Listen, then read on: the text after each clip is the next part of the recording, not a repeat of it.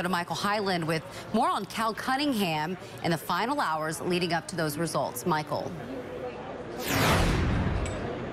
Yeah, he'll be speaking here in downtown Raleigh at this event the Democrats are having outside tonight while they try to adhere to social distancing.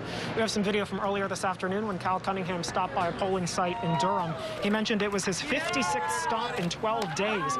But Cunningham's campaign stopped giving reporters his schedule weeks ago as he faced questions about his affair. At the last press conference he had a few weeks ago, he was asked 4 times whether there had been any other affairs, and he declined to say. It presented an opportunity to Senator Thom Tillis and Republicans as national groups trying to preserve the Republican majority in the Senate poured millions of dollars into the state to run ads against Cunningham.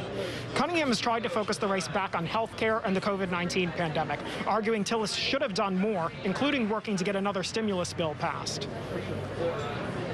He has not gotten the job done for North Carolina. In the push and pull of Washington politics, he has decided that there's something more important than representing North Carolinians.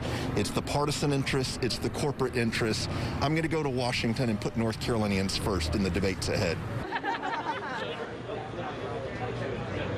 This is Cunningham's second campaign for Senate. He ran in 2010 but did not get his party's nomination that time.